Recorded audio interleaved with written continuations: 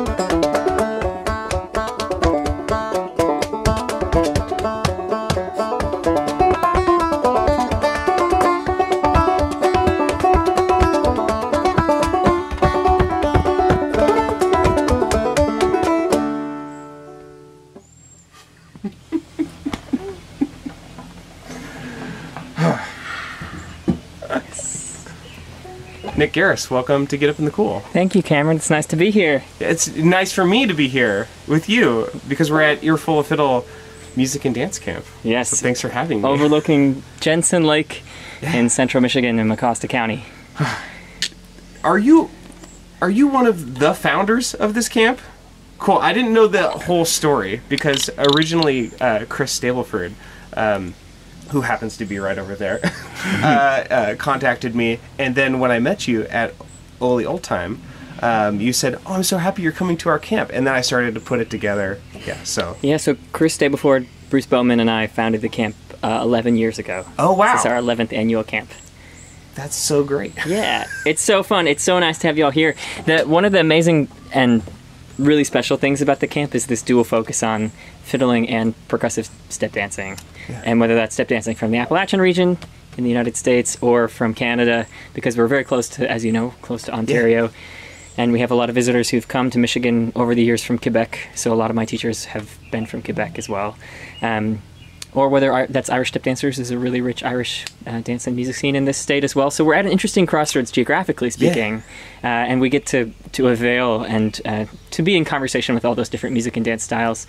The other great thing about being in Michigan, in the Midwest, is that there's all this Midwest old-time music around. So there's Indiana music around, there's Illinois music around, some musicians from Ohio, and that feels like a really special thing that this camp is trying to put forward and to share. And I'm still learning about it myself, actually. And even this year, we have a fiddle player who's joining us for the first time, named Sean Ellsworth Hoffman, whose specialty is in Indiana fiddle music. So I got to hear a little bit of him last night. I wish I had booked him to record him. He's so good. He sounds great. So he specializes in... Yeah, so he's giving a special topic session today about the elusive Indiana fiddler. So it's very exciting, actually, to get to bring... As you know, I tend to work on the road a lot. I'm away from Michigan most of my year, but this is my time to come back and reconnect with my community, and then also bring folks from outside of Michigan back. Yeah, really cool. Did you grow up in Michigan? Yes, very close to where we are now, actually, about a half an hour or 45 minutes from where we are now, in a town called Mount Pleasant, Michigan. Mount Pleasant. And I went to school there as well, and then eventually moved abroad to go to grad school, and then moved back to Michigan after I finished my master's degree. And then have moved and worked in and out of the state, over the years. I just finished an 8-month stint at the University of Edinburgh teaching on their master's degree in dance science. Yeah. So that was an 8-month position that just wrapped up, and I just made the move back to Lansing. Thank you. Yeah. Thank you. It's nice to be back. So, what was your first exposure to music? Was it as a dancer, or was it as an instrumentalist? Because I believe don't you play like bouzouki or balalaika you're gonna or out something? Me. Yes, I do. I play octave mandolin. Yes, I play in a duo. I played for many years in a duo with Emma Beaton. Oh, really good. Who your listeners might know from her work with Joy Kills Sorrow. Yes. Oh, wow. Cool. And I haven't brought the instrument with me this weekend because there's so much dancing to do. But, yes. But yeah, no, my first exposure to music was probably because I grew up at a camp. So it's actually fitting we're at a camp. And You grew up at a camp? I grew up at my parents ran a YMCA camp. Oh, wow. Not very far from where we are right now. Yeah. And you just lived on site. Yeah, we lived above the kitchen. I know. Yeah. So there was music around. There was lots of people coming through who played music, and summer camps. There's sort of a culture of people making music in a beautiful kind of do-it-yourself way, where music becomes a means of socialization in a nice way. Yeah. So that was around a bit, though I couldn't tell you if that music was indicative of a particular geography or sure. I don't know that we had people who were old-time musicians there, or bluegrass musicians, or jazz musicians. But one of the things that I remember about being at that camp is that there was always kind of music happening, and then eventually that led to us going to this festival. We learned about this festival through some of the people who were at the camp, and that festival is the Wheatland Music Festival. Yeah. Which is it doesn't take place very far from where we are now. There's 2 big events a year, but there's actually events all throughout the year. And it's a huge event. I mean, between 12 and 15,000 people come every fall. That's so many people. Is it all traditional music there? It's interesting. Wheatland has they've developed a program where they have budget items for different genres. Yeah. So there's always a band, to represent people from the Celtic countries, or from Ireland, or from Scotland, or there's maybe always a Zydeco band. There's always a Cajun band. Sure. And one of the cool things about the festival is that they always have a certain investment in having dance. So it's not a complete festival in their roster if there's not an old time band, a bluegrass band, a Cajun band, and a dance act. Yeah. Which is really rare for a festival. Unfortunately, yeah. Yes, yes. So I think growing up in that culture, that was the first place that I saw traditional dance from the Appalachian region, traditional dance from Quebec, step dancing from England, or Irish step dancing or Sean-Nós dancing. And that was my first exposure to all that stuff.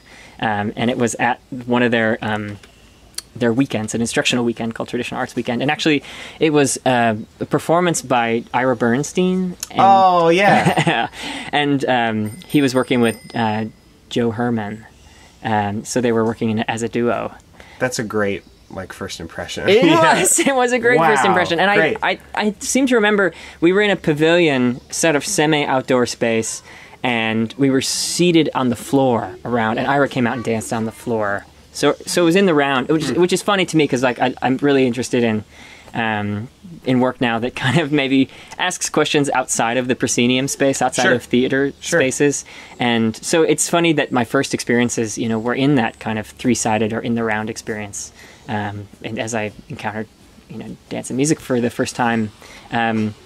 So seeing that, I took my first class the next day. You roll out of your tent at 10 o'clock in the morning. Sure. And you go to your first clogging class. And one of my first dance teachers is actually here. She teaches for Earful of Fiddle every year, and we're really lucky to have her. Was that Sheila? Sheila Graziano, yes. Who's a dancer and a dance collector based in the Ann Arbor area.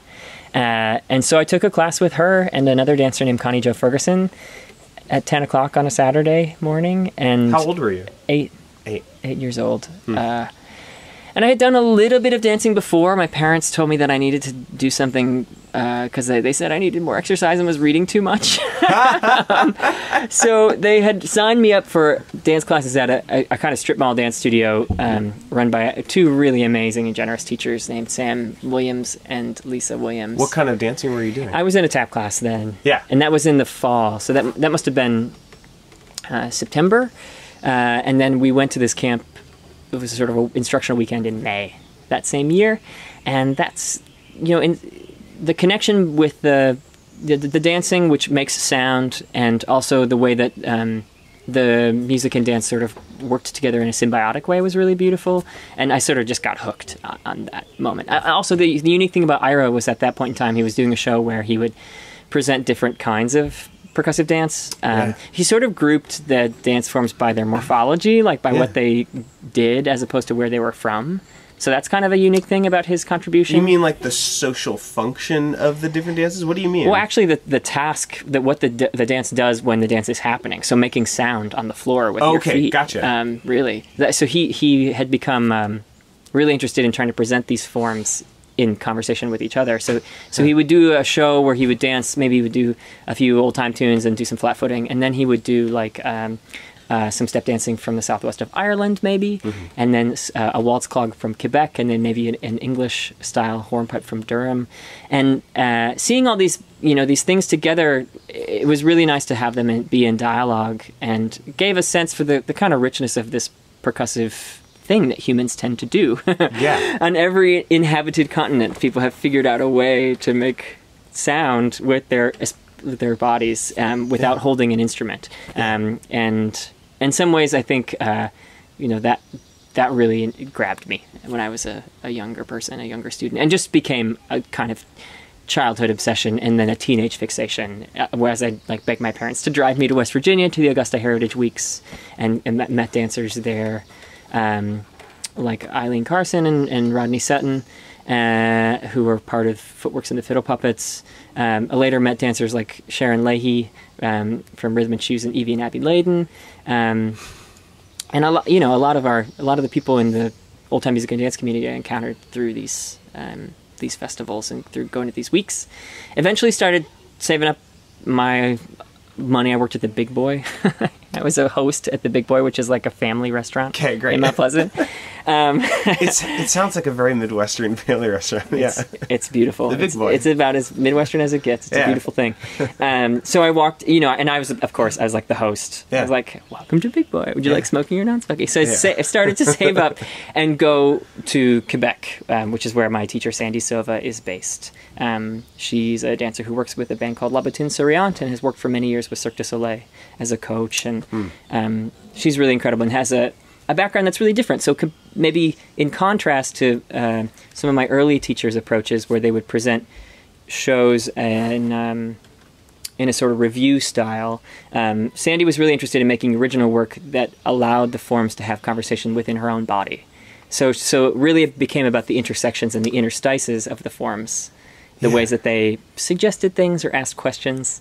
And I think that also was kind of influenced by her background as a dance anthropologist, studying, and she traveled throughout Eastern Europe and went to Spain, and was really interested in creating new things for her body that drew on these traditions.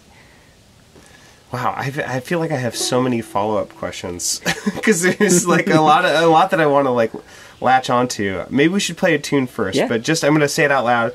I'm interested in the idea of asking questions with your body. I want to know what you mean by that because that's a very resonant phrase, and I don't know why. And I also want to ask about musicianship in dance as an extension of music as opposed to a separate thing. Okay, I'm just putting a pin in those things because those I want to follow up on that. But what tune do you want to play next? Let's play. We're exposed to the elements here at Earful of Fiddle. Yeah. Why don't we play Hobo, Ramblin Hobo? Great. Yeah. 1, 2, 3, and oh, false start. My fault. I should have given you a 3. This is like my my attempt at trying to like reverse the tables a little bit with the dancer counting in. By all means. But it was an epic failure the first try. Let's do it this way. 1, 2, 3.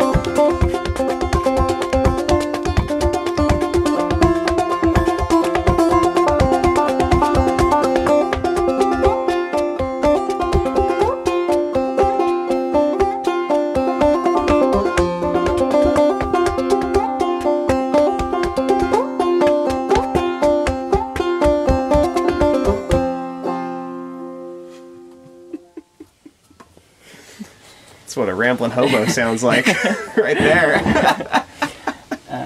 Where'd you hear that tune? Joe Newberry first played me that tune. Oh, Joe Newberry. Yes. He's so good. Yes. And apparently it's associated with Doc Watson. I was trying to find some information about it before we met. He plays it often in tribute to Doc, which is cool. So I wanted to ask you about you were talking about asking questions with your body as a dancer, and that seems significant, and I want you to talk about that a little bit more. Well, I that kind of idea came from another teacher, actually, a dancer by the name of Colin Dunn, who many people know because he he had a career in commercial Irish dance shows for a long time. He replaced Michael Flatley in Riverdance. That's right, I've heard his name. Yeah. And then kind of mid-career, he went and did a contemporary dance degree, and he was probably maybe exposed. I won't speak for him, but I imagine in our conversations he's alluded to this idea that he is asking questions through your body. And when I started to think about that a little bit more, and also kind of encountering, we don't need to prop up the parasite anymore, but encountering the work of Michel Foucault and the way he talks about bodies and power and difference, and the ways that those are all kind of connected. Dance becomes an inherently political thing, right? Because it's your most intimate part of yourself. It's your body moving. Yeah. And I think sometimes in other forms of arts, we have instruments in our hands, or we're somehow thinking about a visual art piece, or there's some kind of thing that maybe shifts our gaze, our proverbial gaze, away from our corporeal selves. And the body then isn't always at the center. But with dance, this is not the case. Sure. Dance, there's a kind of immediacy of the body in dancing. And I like that because I think it reminds us of the inherent political nature of what it means to make music and dance, and how that can be like a really important and powerful thing. How it's animated people, especially in rural spaces, for hundreds of thousands of years. And I think that can be like a really special thing. I say rural spaces in particular because I'm especially interested in music and dance from rural space. Yeah. Especially step dancing there's lots and lots of kinds of percussive dance from all over the world, but for me, whether we're talking about the rural American Southeast, the rural west of Ireland, or maybe rural Canada, these are geographies within the kind of North Atlantic that I'm particularly interested in, the music and dance from those places. Yeah. So when you're talking about using your body, and like, because it's focused on the body, it's inherently political, you're talking about the way that people sort of consume the entertainment. I would probably say that they engage with the entertainment. Yeah. And they engage with the work, or sure. Entertainment has a whole other connotation too. Yeah. But yeah, totally. Sure. Definitely the way we engage with that is it's something that can bring to light all kinds of things. But it can bring to light, I think, questions about like marginality. It can bring to light questions of maybe social justice issues that are connected inherently to our bodies, often because violence has been legislated along bodily lines for hundreds of years, thousands of years. So I think dance becomes the center of that kind of conversation for me. It also could just be because I'm a dancer. Sure. That's my way of engaging with that conversation. Yeah. And so Colin, all that to say that bringing that back to Colin, it was like, I remember him saying once, like, if you just love to dance, like, that's wonderful. I think you should just love to dance. But he's kind of interested in maybe what you don't like about it, or like the questions you have about it, or what what about it makes you a little bit grumpy, or what are the things in the world that you feel like could be different. And again, I don't know that dance necessarily needs to propose answers, but I think it can certainly ask questions in a nice way. Here's a question I would like to ask you. So you like traditional dance? Yes, and I do. People are traditionally exclusive and bigoted sometimes, and you are engaging with other people's traditions, and you're engaging with it as an openly gay man. Yeah. So could you speak to that a little bit? Like, how do you participate, and how does that go over? I think it's important to remember that there have been queer people in all spaces. So sometimes there's this mythology, and I'm going to come back to this idea of the rural Sure. writ large. And I'm not trying to turn that into a monolithic idea, but I think that constantly rural space is somehow told that it's less than. And in terms of tastemakers, in terms of arts and culture, in terms of finances, in terms of resources that get distributed. And I think a lot of times we don't think about that. I think there's a kind of what this author named Scott Herring calls metronormativity. Metronormativity. which again takes That's a good word. It takes a nod from heteronormativity, right? Which is this idea that anything that makes cisgender and heterosexuality seem quote normal, quote healthy, quote right. I'm saying all that with quotation marks. Yes. So metronormativity is a similar idea, right? Where especially in queer narratives, we have this idea of like a young person grows up in rural space, moves to gets out of there as soon as possible. Moves to urban space, quote unquote, finds themselves, transitions or discovers they're non-binary, or that they're a little bit ace, or that they're gay, or or that they have some kind of amazing and uncharted path of desire that they haven't followed. Ace meaning asexual. Yes. For the people who are unfamiliar. Okay. Yeah, so I think that those narratives do a kind of violent erasure of queer people in rural spaces. Yeah.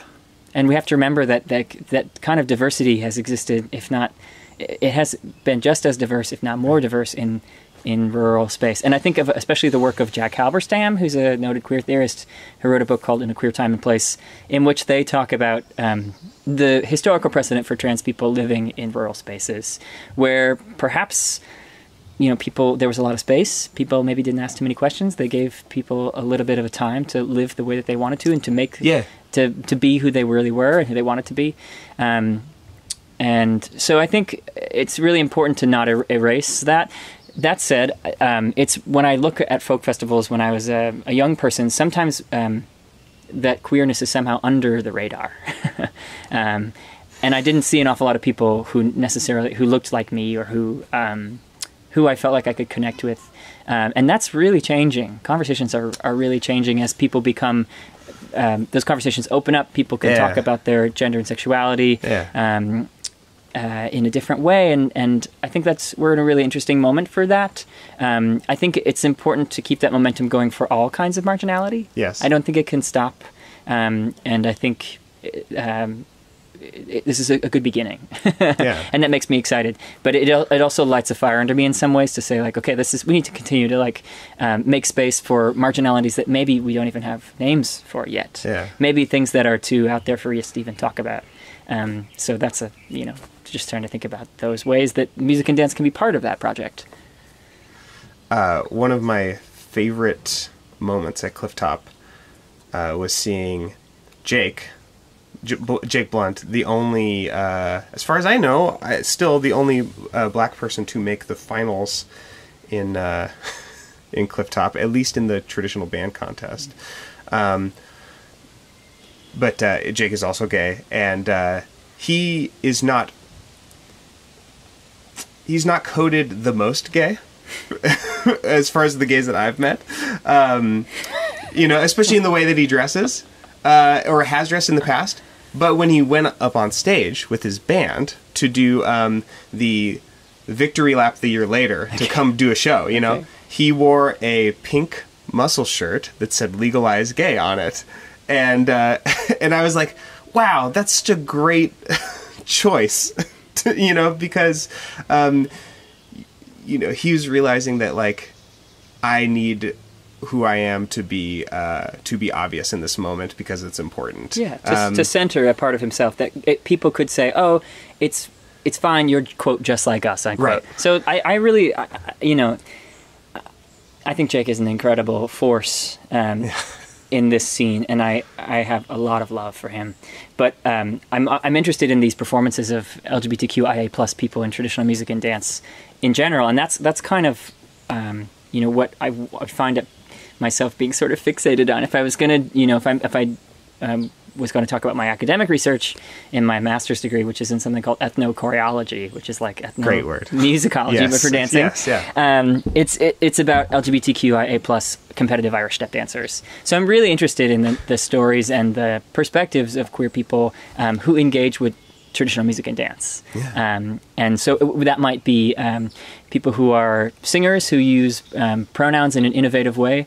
It might be dancers who have who engage with gesture in a way to perhaps slyly, or perhaps in a way that's safe for them, or perhaps in a way that's not sly at all, to perform their gender and sexuality. I'm interested in the stories of trans folk who share their music and dance coming from Gaelic-speaking islands in the Isle of Skye, and I'm speaking especially there about an incredible musician named Malin Lewis, who's from Skye in Scotland, who's a piper and pipe maker and fiddle player, who I just did an interview with. So I'm really, I have to say, a little bit obsessed with those stories and about the ways that we negotiate our gender and sexuality through traditional mediums, right? Traditional music and dance. It's such a special place to discuss that, because to talk about it in the context of tradition, like, you can't get rid of the tradition, and so you have to marry the past and the future. And most people people are wont to say, no, I'm just going to progress and leave everything behind and like get as far away from it as possible.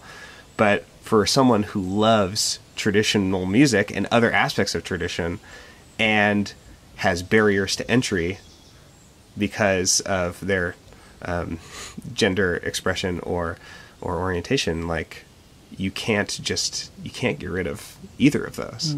I totally agree with you, but I might puckishly suggest that not only do you marry the past and the present and future, you let them sleep together, or maybe you realize that they're already sleeping together. Yes. They'll just let them rub against each other a little bit, because I think that it's important. That was my heteronormative, and they're married in match. I'm sorry, I wasn't going to let that go. But so, and also in doing that, politics, also in doing that, we recognize the already queerness of so much of this work, right? Like, it's probably, I might make an audacious statement now and say that, like, somebody like Marcus Martin, whose music was shared with me by another amazing inspirational musician who I have the pleasure of collaborating with occasionally, named Cleek Schrei. Yeah.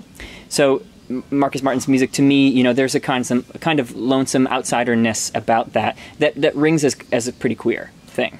And I think the more we can expand that circle of queerness to being beyondness, and I think open it up, because again, not everybody is lesbian or gay or bi or trans, but everybody can be queer. And I actually perhaps naively believe that queerness can actually make us all a little bit freer, because there's parts of us that don't fit into this structure that we've been taught we have to fit into. And as soon as we recognize that, I think we can all just be a little bit calmer and freer and wilder and more celebratory.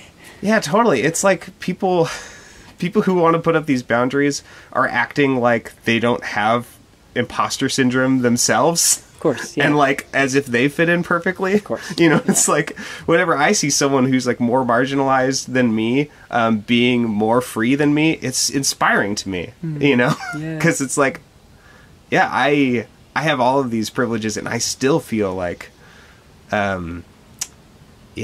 unable to express myself. And I think that's what, in feminist work has been doing that for a long time. And I think queerness really owes that, and it needs to be in dialogue with feminist work. Because, like, the more that men learn about what it means to have equity across gender, the spectrum of gender, then the better our world is going to be. Yeah. And the happier men will be. Exactly. Yes, exactly. Not that that's the ultimate goal, but I think... No, it frees us all. Yeah. Yeah, definitely. Good. Good things to talk about. Well, so, and people often ask me, they're like, how does that translate in a pragmatic way to, like, your shuffles. Like how does it translate into your Tennessee walking step? And you're saying it's already gay a little bit. I'm saying, which I appreciate. I'm saying there's tacit queerness, in every corner of our existence. But so an example of this comes from a teacher that is a noted teacher of Irish step dancing, based in Cork, who frequently told her students, "We'll have no scrapers in our class." Yes. So there's a kind of petulant child in me that, like, once the line is drawn there, I want my toe, like, just on the other side of that. So the joy of making sounds you're not supposed to make becomes this whole provocation. Yeah. Right? So, like, for example, if I can demonstrate. Please, yeah. For example, a step like the Tennessee walking step, which comes from Robert Dodson and has been used by many, many dancers to encounter traditional old-time music. Generally speaking, it's quite an adroit step when you learn it. So you might learn. It's like sharp, short attack on the floor. But what Peggy was suggesting, or what she was forbidding us to do, is to maintain the connection with our feet to the floor. Yes. So that, to me, becomes just, a sort of a queer transgression in the way that you can say, like, well, what is it like then if you take that provocation into a step like the Tennessee walking step, where instead of going, now we have... Yeah. And then we have this whole other world of timbres to play with.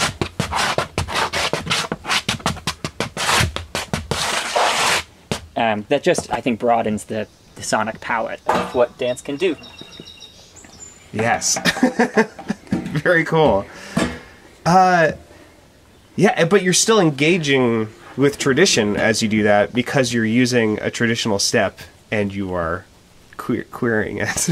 I mean, and I also think I'm absolutely not the first person to do that, but for me that route of thinking and feeling and those things collapsed into each other is kind of like, that was my way of kind of working with that and having my own engagement, my own dialogue with the tradition, having a kind of queer encounter with it. And I'm thinking about all this, and like, so in old time music there can be a fair amount of like dogma about traditionalism, and people, I think, tend to adhere to it to the extent that they're able.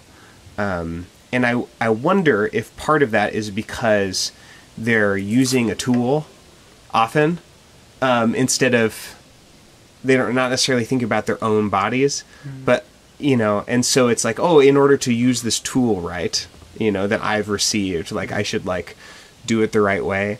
And I was thinking about, like, part of what I was asking you is, as you're doing progressive dance in the ways that you're doing and engaging with tradition, do people ever push back? And do you ever feel that pressure to not change things and to not challenge things? But it seems like there's an urgency to do that because your instrument is your body. And you have to be yourself when you're dancing, because that's how people are going to make assumptions about who you are when they watch you dance. I think it's more interesting when people are moving in a way where there's kind of... it's like that magical thing when you watch someone do something that they've done thousands of times, right? There's a kind of integrity to the movement to watch, even if that's somebody chopping an onion or like creating a pot on a wheel, like watching someone's body in motion to do that. Yes. There's a kind of thing that really reads with us when we engage with that. So for me, it's the same thing. Like I'm interested in kind of having that kind of... that sort of employing that sort of relationship with dance, and I think also because I'm not holding an instrument, because I'm engaging with the tradition but without a prosthesis. Yes. I think I actually can't hide behind that very much. So it's kind of intense in some ways, because your body it's like a little bit of an exhibitionistic endeavor. Yes. Not even a little. It is an exhibitionistic absolutely endeavor. I'll just say that. I'll be open about the fact that it is. So for me, I'm a happy voyeur every time you dance. Well, you're exhibiting too, right? You are. We all are performing, right? More than some. So I am curious about that, and I like this idea, and I think it's also important to remember that tradition, it's two things. The first is that tradition is not a bound thing. That the people who for whom this music and dance were their day-to-day, the way that they socialized with each other, there was this creative process involved for lots of people. It's not like there was maybe perhaps an anxiety for John Hatcher about like playing the music the way he did. Maybe there was. I don't know. I'd like to imagine that that this is a creative process for folks like that as well. Yeah. The second thing is that I have to be careful now. And the second thing is that I often say this to my students, that the ancestors, the people who originated this music, or who it came to us from, let's say it that way, are not looking down on us, judging us. I often say this to my students in class. We extend this imaginary umbrella of protection, Sure. which will shelter our bodies not only from judgment from ourselves, which can be the most violent source of judgment, from other people in the room, and then also from the ancestors, who we think maybe we're concerned about the way that they might disapprove. Yeah. And I think it's important to remember that that these traditions that we're engaging with, and especially the ones that I work with, are quite robust, and that they there is lots of space to ask questions and explore and have an encounter. On that note, let's play another tune. Yeah. I'm in D. Do you want to play Dorrigo? Yes. So we're going to play George Jackson's Dorrigo as part of the Dorrigo challenge. Hop in on the bandwagon. Maybe get there first. Great. Which one are we doing? Dorrigo. Okay. Yeah. How does it go again? That's sweet. Would you like to count this one off? No. I know. Thank you for the offer. I would invite you to count off. Okay. Here's the potato.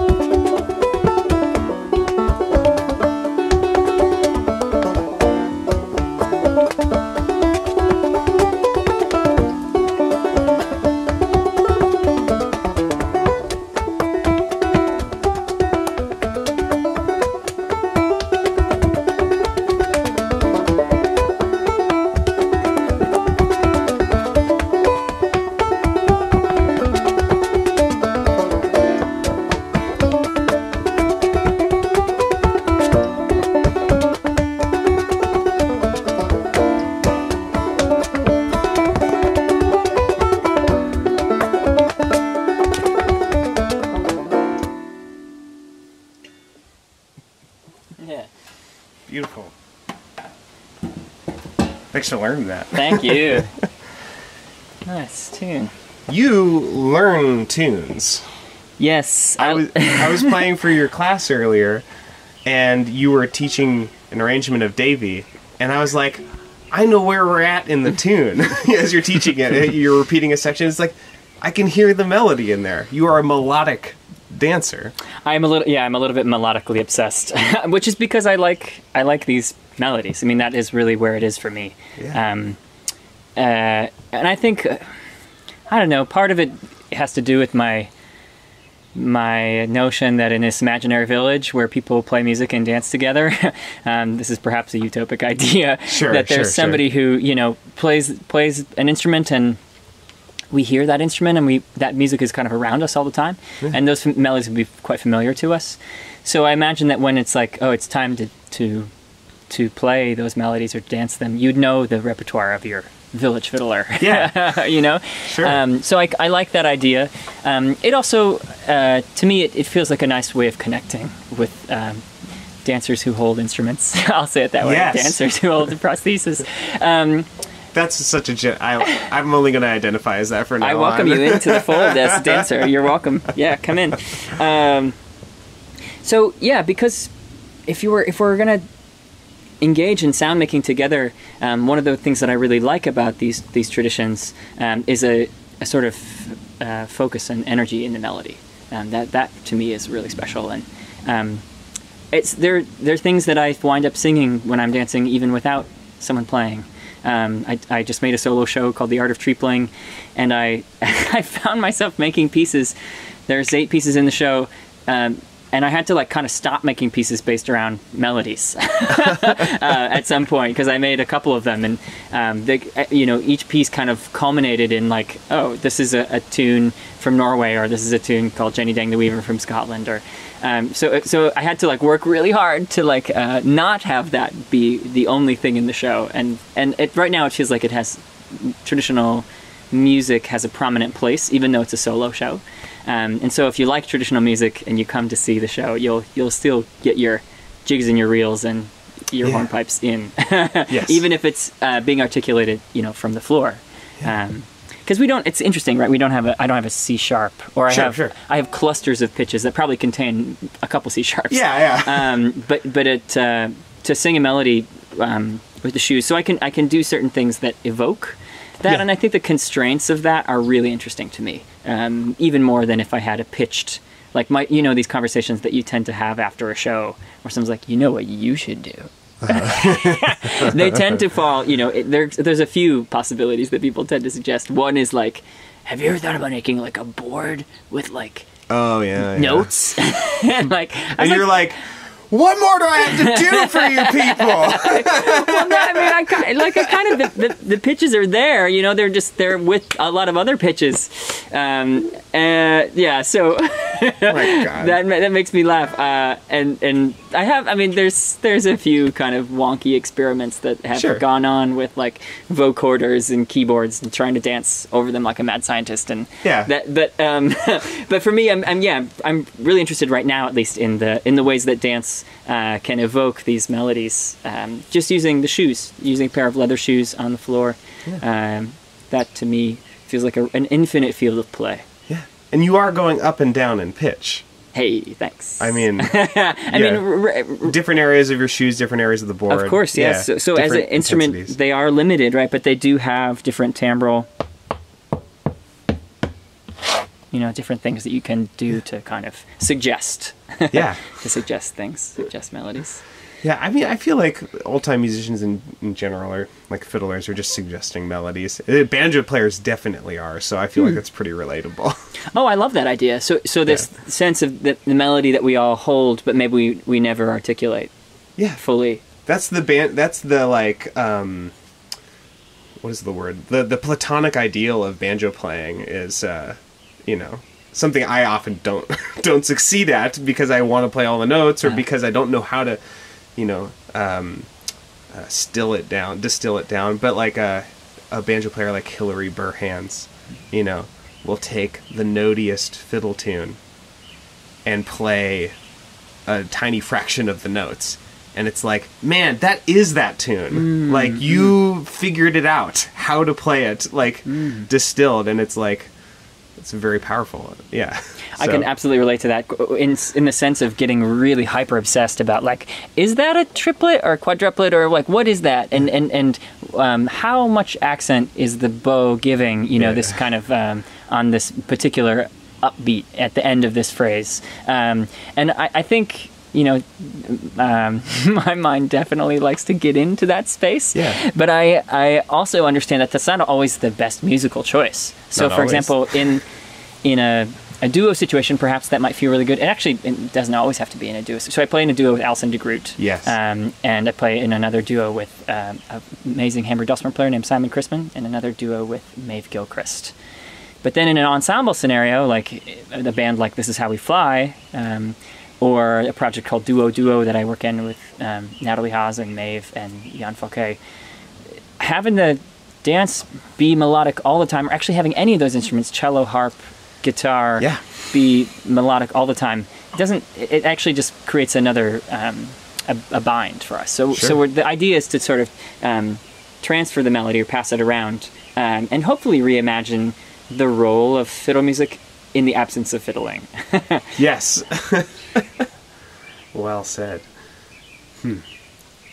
I need to get to G real quick. Let me go on over to G.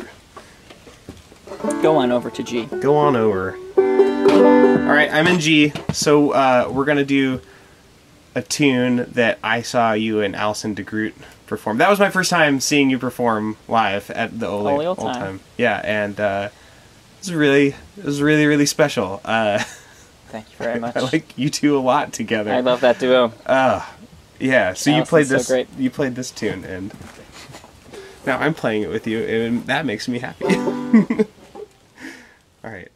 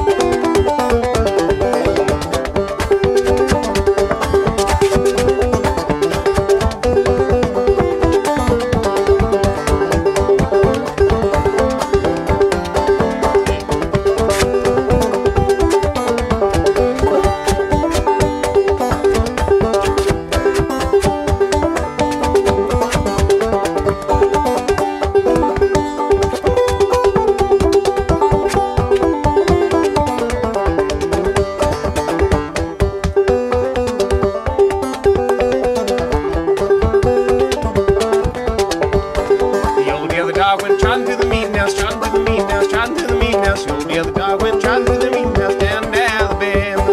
Way boys slide down in Alabama. Way boys slide down in Alabama.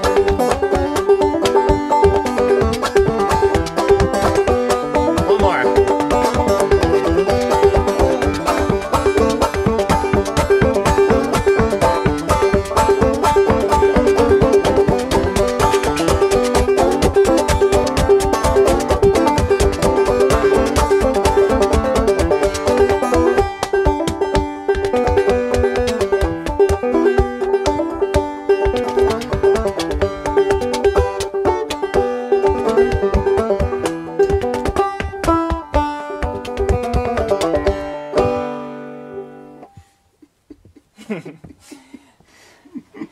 Good jam. I love kicking the chair. Gah! Oops.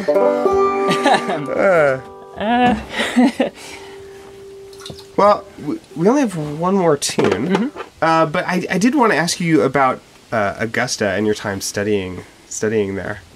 Thank you. Yeah. At that time, I feel really lucky because I was asked to come back and teach there last year, and it was so nice to be back. I think I started going to Augusta. In fact, I know how old I was. I was snuck in because it was a teen program that Eileen Carson ran, and I was 11, and they gave me special dispensation to come to the program. So I started going every summer for various weeks, different weeks. And the great thing about that place is that there's so many musicians and dancers who are local to that area. So I had an opportunity to meet and dance with Melvin Wine, which was really special. Oh, wow. Yeah, and to meet a generation of older dancers that I might have encountered. And in that process, that's really, was an introduction to a particular version of old-time music. I'd had experience with old-time music in Michigan, but that was a sort of a different regional version of what that is. So it was a really special thing to be able to be ushered into that space, and eventually was invited to work with Eileen's company, Footworks, and spent a few years in my teens going back and forth to Maryland where they were based. Did a show with them with Tim O'Brien and The Crossing when that record came out. Cool. So I had a lot of really very grateful for the opportunities that came from that. And then something kind of shifted somewhere along the line where I became really interested in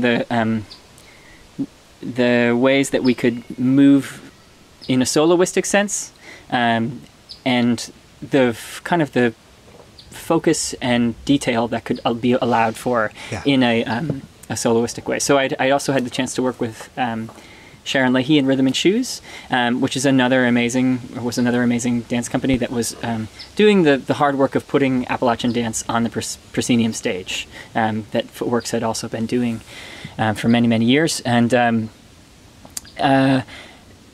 but when I would go into the studio alone, there's a sense of maybe stretch or a tone or time that was really legible in a soloistic context, and so that became for me something that I was really interested in, and I started to spend more time pursuing that, and eventually that kind of led to working mostly with musicians, and now to making these solo performances, which is kind of a newish thing for me, but it allows me to, as we spoke of earlier, ask certain questions. And there's two solo projects. One of them is called Solo Square Dance, and it is about dance bans, the way that institutions of power or governments have forbidden their subjects to dance, our citizens from dancing. So it really came out of a law that was enacted in Ireland in 1935.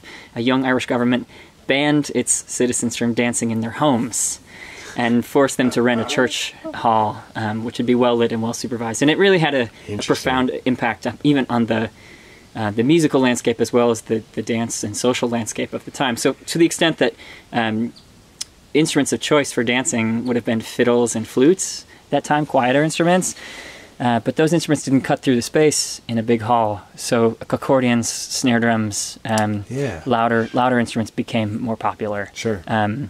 And these dance bands didn't just happen in Ireland; they happened in Canada and they happened in the United States. In fact, a dance ban was only recently lifted in Pound, Virginia, where you had to get a license to dance. and no license were going to be given to anyone who is not of upright moral character. So something about dancing and the power of moving bodies, I think in our present political moment, I was really curious about that, and so I made an hour-long show about that that explores it in these different geographies. It takes the form of a house concert. It's always in a house. Yeah. And yeah, of course. So it's in a domestic space, and the idea is to really bring dance back into a domestic environment. And that's solo square dance. I made another show called The Art of Tripling, which is about a specific publication from two dance collectors in Scotland called Joan and Tom Flett, who wrote a chapter in a book called Traditional Dancing in Scotland called The Art of Tripling. And tripling is the Scottish word for step dancing. A lot of people aren't aware that there was an indigenous practice of step dance in Scotland.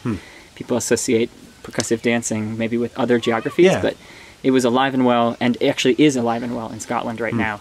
And so I made a show about that, and about what is the art of tripling. And there's actual, the chapter itself is amazing. There's beautiful diagrams and very specific instructions about the steps, and also some historical and sociological information about that. So these are two kind of solo performances that I'm starting to do. I find myself presenting more and more recently, which has been a really interesting opportunity. Yeah. Unaccompanied. Accompanying yourself, self-accompanied. Right, yes, yeah, totally, yeah.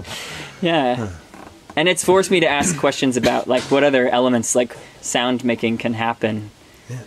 Is whistling part of that? Is clicking your fingers part of that? Is speaking part of that? I come from a tradition of talkers, so so that's in the show as well. Yeah. That's great. This is normally the time of the show when I ask my guests if they have anything to promote. And it's often like a CD, but I don't know if you do that. So how can people keep up to date with you and engage with your work? Well, the band, This Is How We Fly, has made 2 records, and we're working on our 3rd, actually. And we hope to have that released in March. So in that, people ask about that. They might be a little bit incredulous, but just as much as the audio facet is present in your podcast, dance becomes an important part of the soundscape, the oral picture, if you will, in those records. So so that'll be out. Great. So that project's called This Is How We Fly, and I'm on the road about 36 weeks a year, touring and teaching. So you're probably going, if you're listening to this, I'll probably come see you soon. Nick's probably coming through town. Yes. Great. Yes. Yeah, I have the great privilege of dividing my time between teaching, performing, and working in university spaces as well. So that mix feels really great to me. I really like that. Thanks, Nick. This is really special to me. Thanks for your work, musical and otherwise. Thank you, Cameron. Thanks for having me, and thank you for coming to Earful of Fiddle. Yeah. I might put a little bit of something on the ground here. Oh, please. As we prepare our final tune. Yeah. This is just a little bit of sand. It's actually from Lake Michigan, and the sand acts as a mediator between the surface of your foot and the sound-making surface, the floor. Yeah. In a way that can conjure interesting possibilities. Oftentimes it allows for the that sustained contact that we spoke about earlier, that sense of foot-to-floor fricative to be even more audible. Foot-to-floor fricative. That's right. So you might hear that. So I might sprinkle some here, and you can just hear the sound of the chair being moved, and then a little bit of sand here. Yeah, I'm gonna go. I'm gonna go to the beach after we change into our bathing suit. Have a great time. And we're gonna swim also. Oh, fun. Jealous. This is such a kid-friendly camp for people who are looking for a camp to bring kids to. Kids of all ages. Yes. Yeah, we're right next to the beach, actually. You can see the beach from here. All right. I'm going to do my best to jig.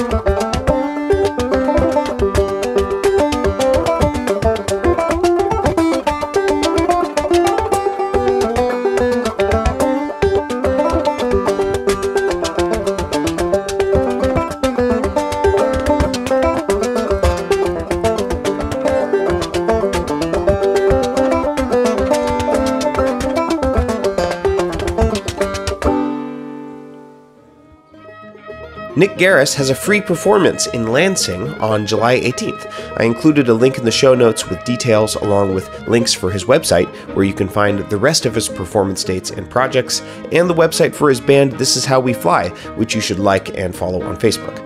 Thanks again to Elderly Instruments for sharing the show on social media. You can visit their online store at elderly.com. And thanks again to Earful of Fiddle Music and Dance Camp for having me out to record their instructors. Do not miss it next year, earfuloffiddle.com. If you want to hang out with me twice a week, I have another podcast called Think Outside the Box Set. You can find that wherever you get your podcasts. That's all for now, friends. Thank you for listening. Come back same time next week to get up in the cool.